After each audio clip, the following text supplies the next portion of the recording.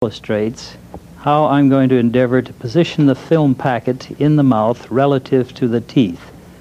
We'll strive to have the vertical center line of the packet aligned with the interproximal space of the centrals, and the incisal edges of the teeth should approximate the quarter-inch line.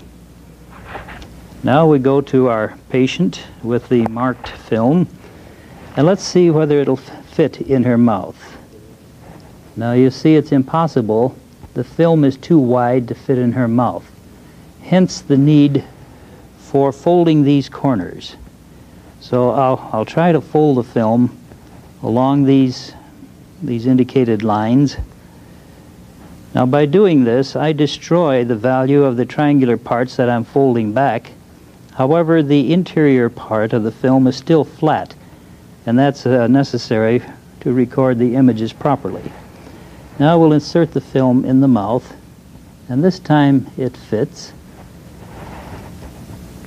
Now, miss, put your left thumb in the mouth, hold at the top center of the film, and put your fingers against your face. Now lower your chin a little bit. There you see, oops, you're drawing it to the side.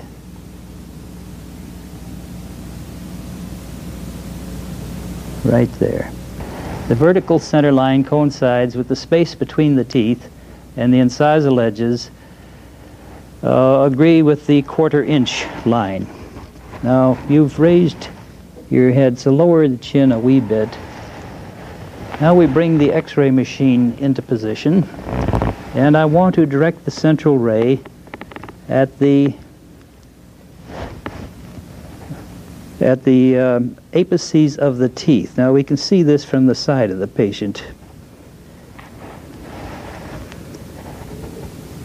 Now I wish I could say we always aim at the end of the nose, but noses come in assorted sizes, so I can't do that. So we aim at the apices of the centrals.